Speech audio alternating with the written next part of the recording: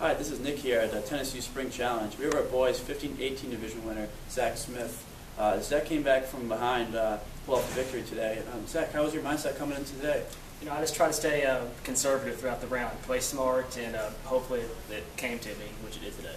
Awesome. And it got pretty nasty out there with the weather, a lot of rain today. How did you deal with the tough conditions?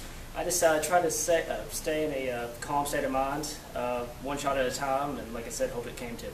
Awesome. We have our girls 15-18 division winner here, Katie Bishop, here at the Tennessee Spring Challenge.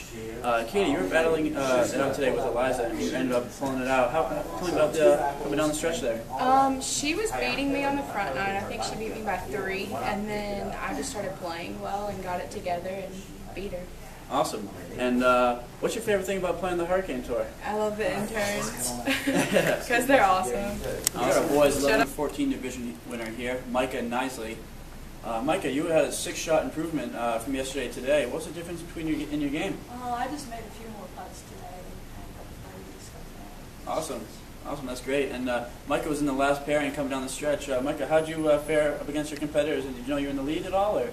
Yeah, I knew I was in the lead by 2 shots. I just had to hit some clutch shots down the stretch and make some pars. Awesome, congratulations. We have our girls 11-14 division winner here, Caitlin Skiffin. Caitlin, you had a 7-shot lead today. How would you handle the conditions of the weather when it got pretty bad out there? You just kind of have to battle through it and keep going.